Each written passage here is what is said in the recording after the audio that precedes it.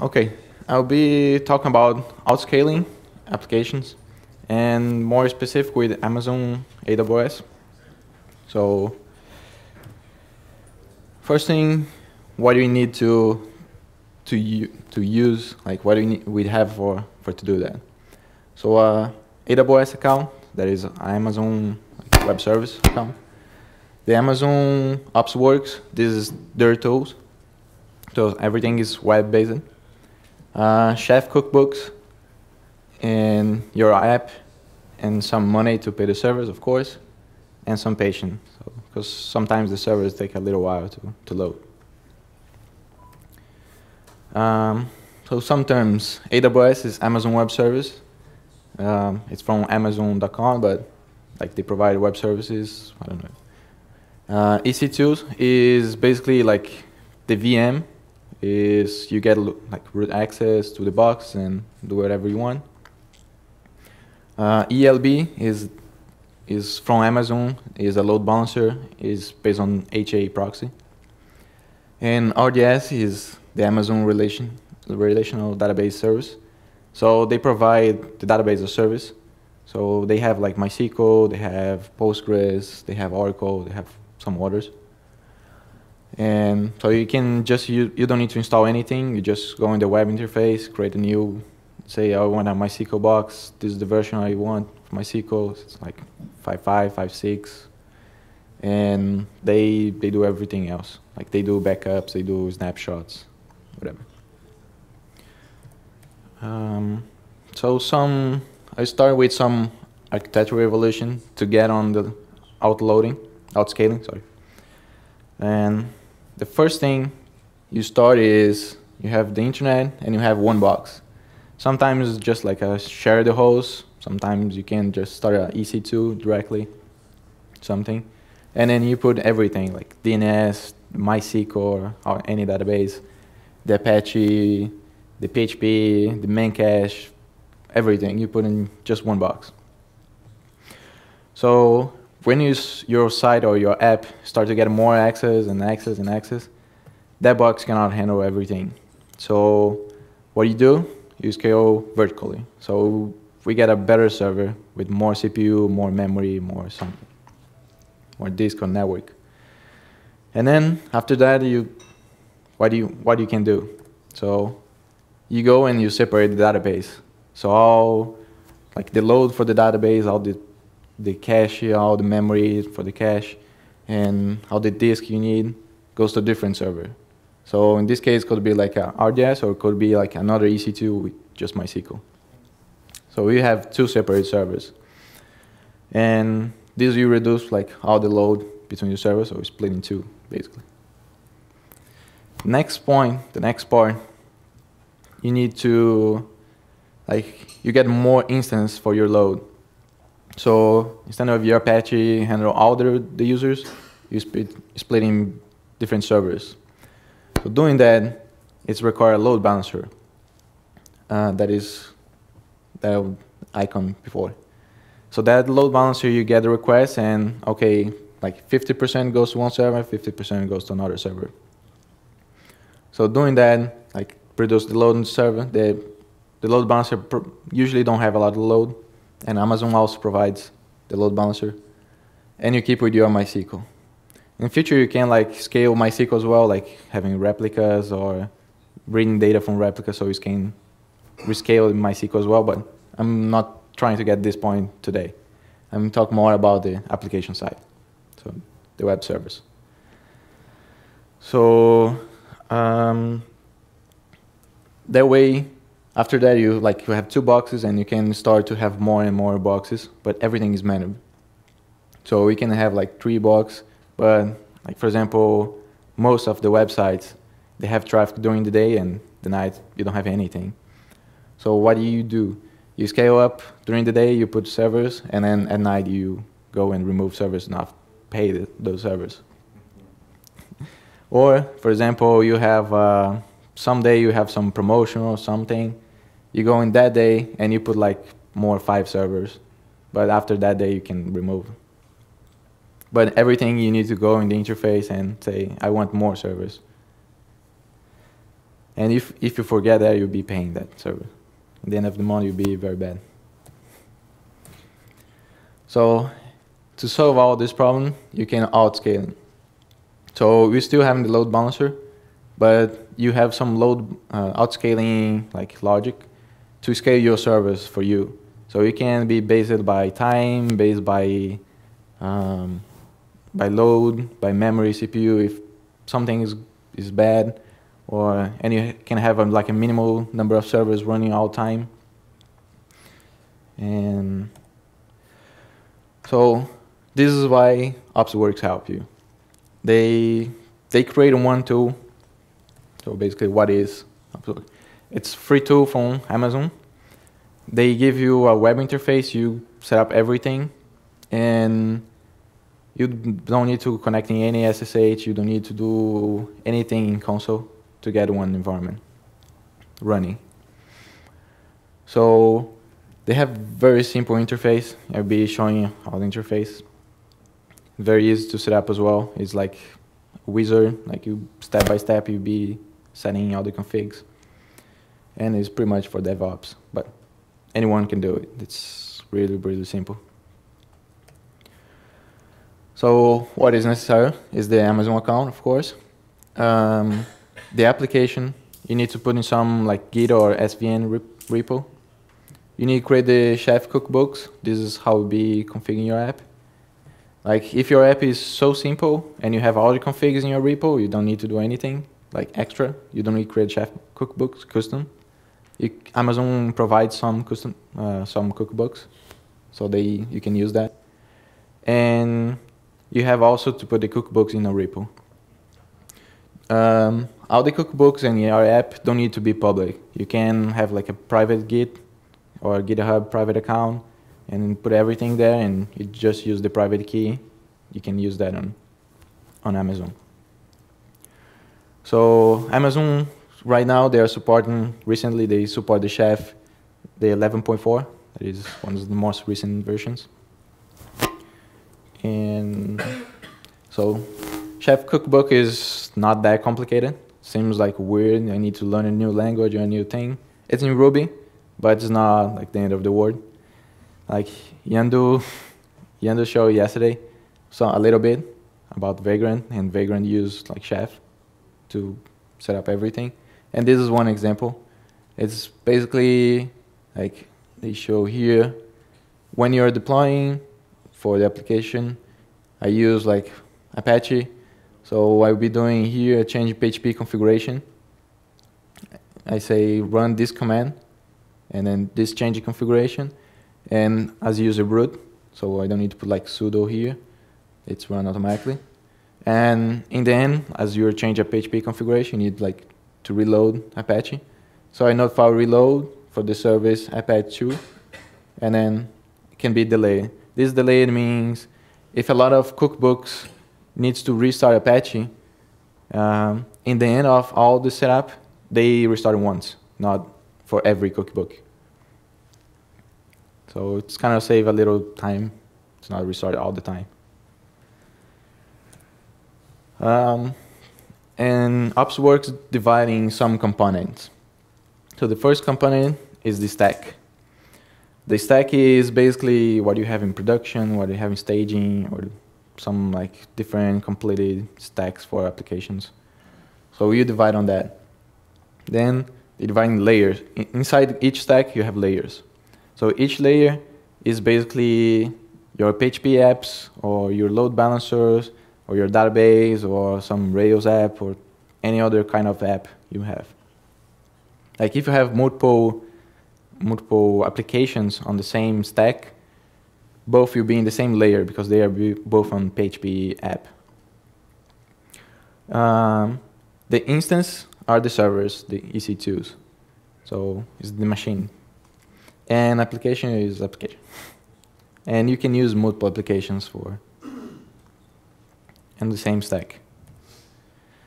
So I'll be showing here a little step-by-step in OpsWorks. So the first thing, I'm using Krogo to demonstrate that. And I get the GitHub account for Krogo. is the Krogo. I'm using the tag v153. And I create a very simple cookbook. Don't copy that because the code is very bad there. And like a lot of people has better cookbooks. I know the little Jose has a lot of cookbooks on his GitHub account. So we can. And so first, like in my cookbook, I create CakePHP setup. So every time you start like a new VM, I do some setup, that is install the CakePHP with the pure package. I do a configure, that is change the time zone, the default time zone, because by default PHP can comment it out. So I change to be UTC. And when I deploy, I also change the config just to make sure. And install Krogo, that is requires some configurations. And I create a RDS and a load balancer beforehand, because when you start your VM, you need to have like all your database set up, because I'm not for each server creating the database, set up in all the database. So I just set up database once. Like you can just start in one EC2 manually, install Krogo by the wizard, that's simple, and then database will be created. So I just get like, I did that, I exported the SQL, and now I just need to re-import any server. And the load balancer also need to be beforehand, because the OpsWorks, they have interface to select what load balancer you want, but not to create one. So I import the data in the RDS, the database. And the sessions, as you have multiple servers, I'm putting database. I could use like Redis, main cache, or even stick sessions, but I'm simplified to use database as well. So the first thing, create a load balancer. In Amazon is pretty simple. You just go, you have this create load balancer. They ask you like 2-3 things. That's very simple, like what ports you want, what's the URL to monitor, like the health check. And it's just create one, it's basic one. And also create a database. Is basically they have the button launch DB instance, and then you set up what's PHP, what's MySQL version you want. And if you want to move to AZ, that they replicate. And what's the size of the box and capacity and everything, you do that. I'm very cheap, I choose the micro, that is very slow. And this is the first contact with OpsWorks. So basically, you add a stack. So when you are creating a stack, this is the first part, you give a name. It doesn't matter what the name is for you. And you choose what's the region and default availability zone. It's up to you. And they have just 2 options for operation system right now. They have the Amazon Linux and Ubuntu. So Amazon Linux is kind of CentOS, it's a little custom for Amazon. And the other part is more like security and how we'll be doing that. And in the advanced part, that is the text is right on the bottom. It's kind of hard to see, but it's there. If you click, is that part, and you choose what's the chef version, and you can use custom cookbooks. So in this case, I'm using to set up cake, to set up Krogo, time zone, and stuff. So I just put my GitHub repository there, and if it's a private, I can put the SSH key, and also the branch version you can use. And this is the custom configuration. So I'm set up in the database here. So every time I deploy a server, they get that information to use. After create the stack, I'm creating the PHP layer. So I'm adding a layer. I choose PHP app server, and I created the load balancer beforehand. So I have an option to select the load balancer. The load balancer needs to be in the same region from your stack. I put it here. So it's the same region. You choose here.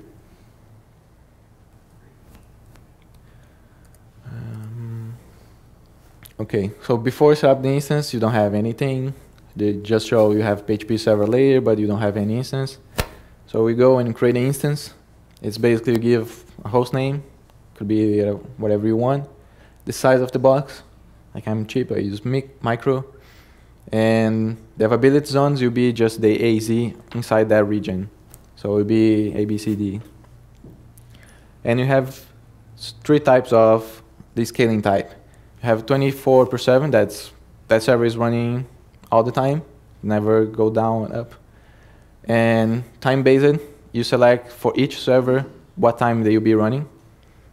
And the load-based, it's like, for example, if your CPU get over like 50% during 5 minutes, you start a new box. Or if your memory is like almost full, you can start a new box too. So you can split the servers.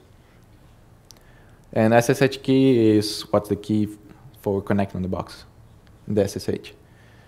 And you can choose the operation system and 64. The instance store is disabled here because I choose micro. Like micro do not support instance store. But if you choose a different type, they can do it. So here I'm showing I create just one 24/7 because probably everybody needs at least one 24/7. So it's created. By default it's stopping, but they have options to start or delete.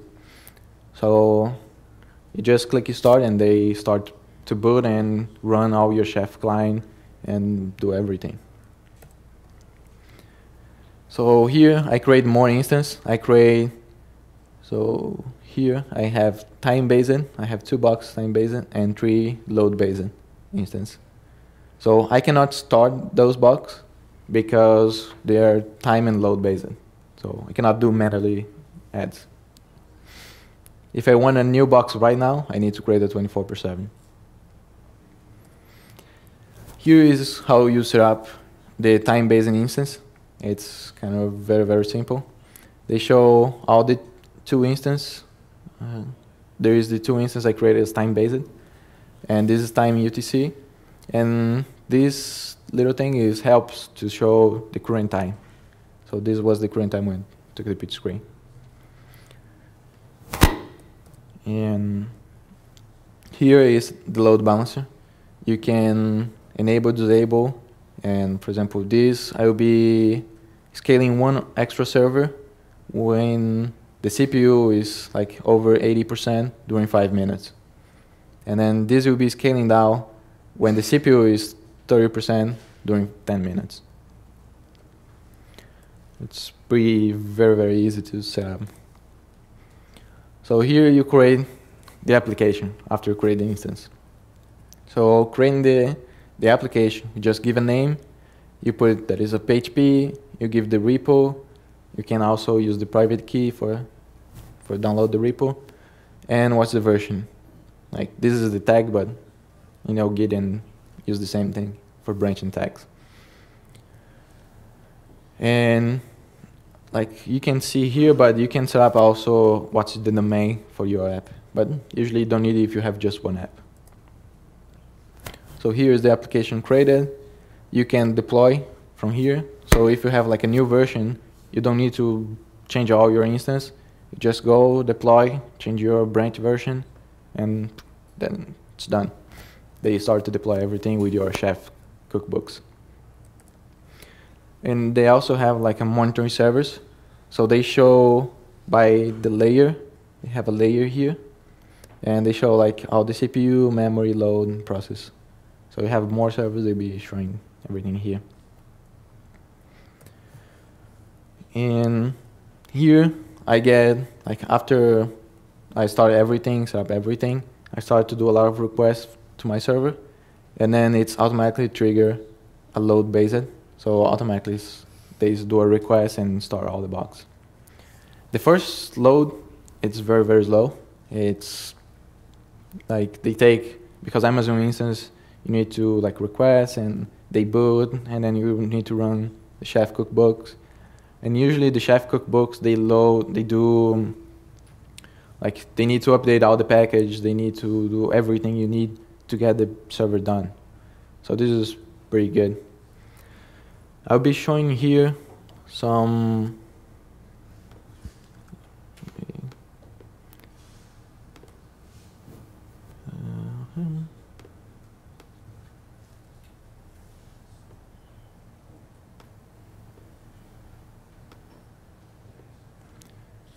this is live. This is one I created just for Krogo. Like I have a Krogo Cake Fest here. So when you click, you have, I have 7 instances, 3 are online, 1 are going down, and 3 are stopping. So this is one full interface you have. This is my layers. And because the resolution we can't see, but they have like one left menu that you can easily access all the layers and configurations. And I can click here, so I see my instance, and I have all those instances. I have just my 24/7, like I have 3 boxes running right now, and I have 2 time bases, but it's not loading right now, and to load as well.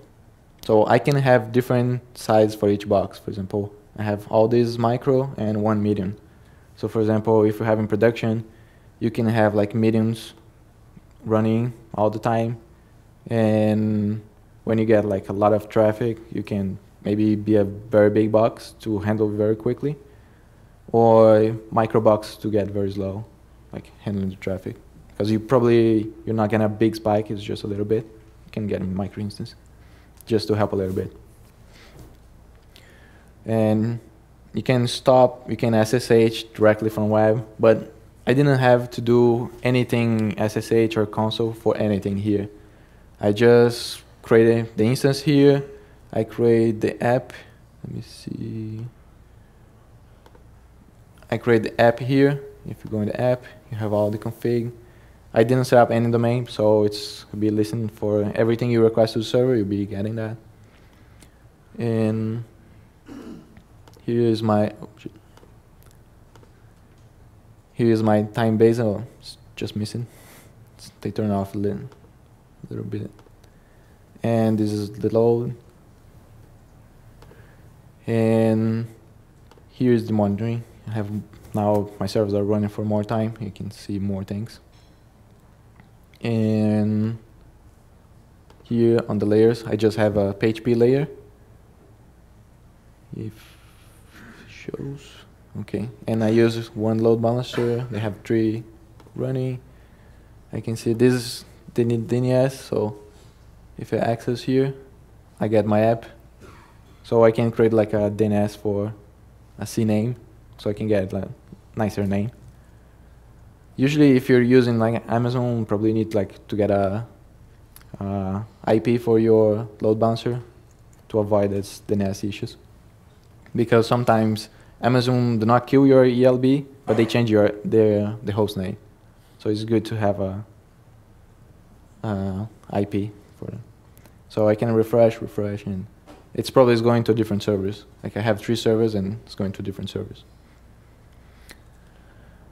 And you can have like multiple apps. You can add more apps here, and you can say this servers you'll be using app A, and the other servers you'll be using app B. You can specify each one, and then when you deploy, the deployment just go for those boxes. You can have multiple applications on the same box as well. So it's pretty like handful.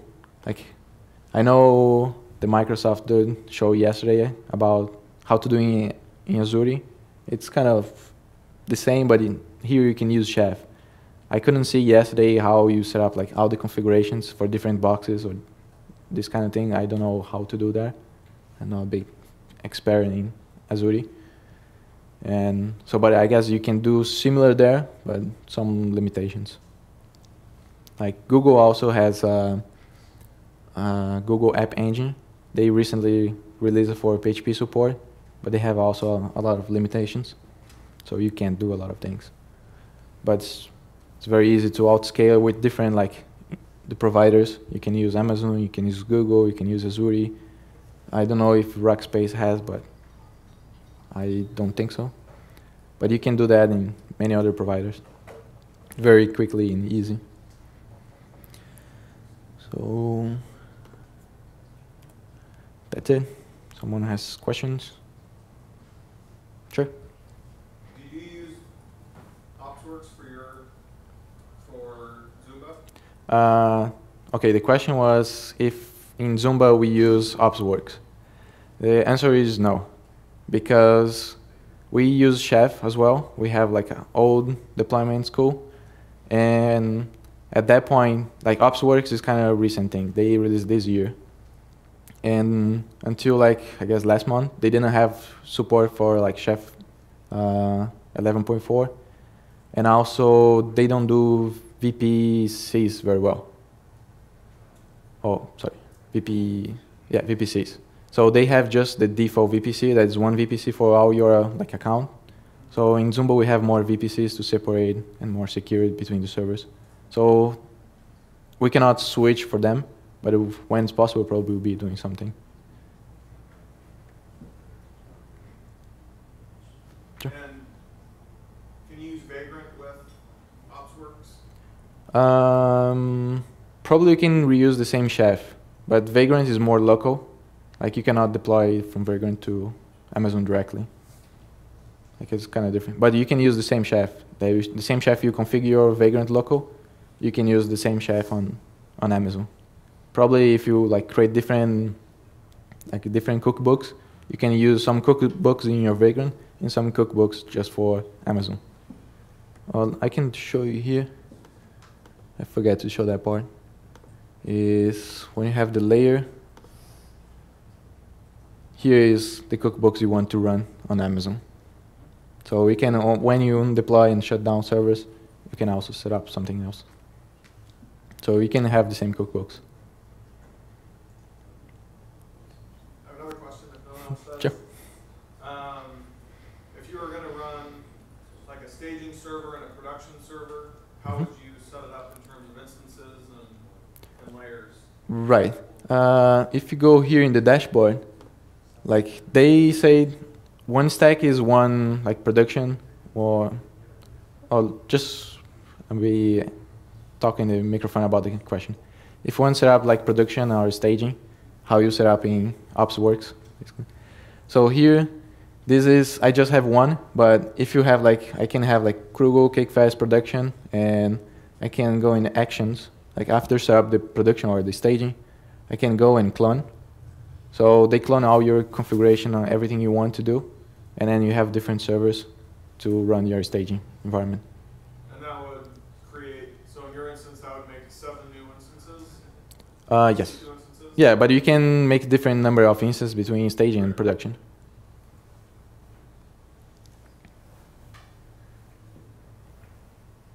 More good? Sure. I know you're offsetting like sessions to the database, and then you're also caching them in cache. What happens in a case where you have apps that store files, like user uploaded files locally, or are you forced to then store those in the cloud storage, or is there shared data storage between instances? Probably in that case, probably need to store in a central point. Usually in Amazon solutions, they recommend to use the S3. So when you have like an upload, goes to your app, and your app transmits to S3, and then all the servers can use the same place.